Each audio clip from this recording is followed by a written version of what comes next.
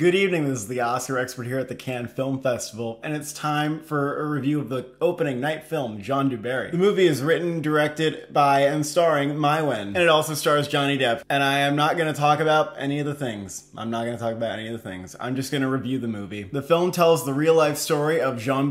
She was a rather free-spirited woman for a 17th century lady. She was at one point a prostitute, and then the king was like, I would like to go in there. And she met with the king, and then she worked her way up and became his #1 mistress. You know, this woman had a very interesting life. Her free-spirited attitude towards sex, among other things, made her an interesting figure for this time period, and it makes sense why somebody might want to tell her story. Because she really owned who she was and she owned her reputation. And Mai Wen plays this character very well. And I thought if this movie took the route of a character study, it could have been pretty solid. But unfortunately, the character doesn't seem to get much development past the first half. And really the movie becomes about her relationship with the king. And this relationship was just so underdeveloped. Flaccid, if you will. You know, there's a reason to believe that the king likes her because of her free-spirited whatever. But why she likes him is entirely a mystery. And part of that is because they just do not develop the king's character very well at all. There's almost nothing about him that is interesting or worth liking. His personality is basically just that he likes Mai Wen's character. Like there's nothing there. And as the movie goes on, we're supposed to buy in more and more to the idea that these two had like this beautiful thing going on, and I just couldn't see it. I was searching for reasons to care. By the end, it's very clear that it kind of wanted to be about these two and their relationship, but in the middle, it's just struggling and it's having an identity crisis. A lot of the events just feel random. We're losing sight of whatever the core of this movie is. I think the movie wants to cover too much ground as a history lesson when it should have been more focused on character development. Like by the end, the movie wants me to care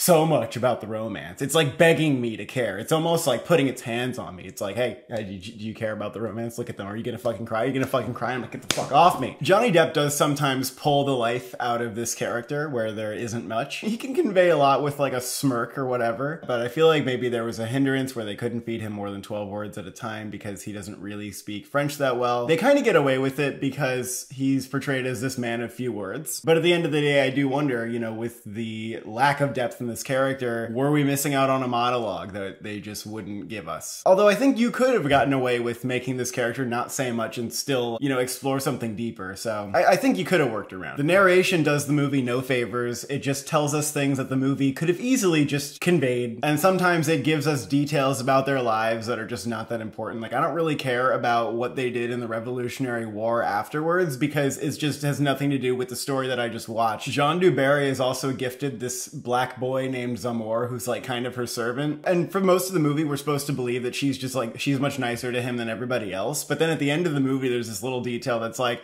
oh yeah, by the way, Zamor like detested her later in life. And it's like, well, why? Like, we didn't get any of that. If you're gonna have him be a character, do something about it. A lot of pieces in this movie felt like they were in there because they happened and they were history, but your job as a filmmaker is to make all those feel like they are part of the story that you are trying to tell. And not just like, oh, well, we have to mention this because this happened. I think the movie is just for people who like costume drama romances where someone will do like a little like gesture or curtsy and then other people around them will like huff and puff and start flopping around like birds and be like, you can't do that, that's considered offensive in the 17th century. Some reviews are like, oh, it's handsomely made, and it's like, sure, it's handsomely made. The directing and shot selection, it doesn't really ever feel like it's enhancing the story all that much. You can say that it's kind of a pretty looking movie and it has big fluffy costumes, but like, you know, that's neither here nor there. Overall, the movie had some redeeming aspects. It had some solid moments between Mai Wen and Johnny Depp. Mai Wen's performance is probably one of the best parts of the movie, and there were some humorous moments that the movie needed. But overall, as it went on and lost direction and then settled upon a direction that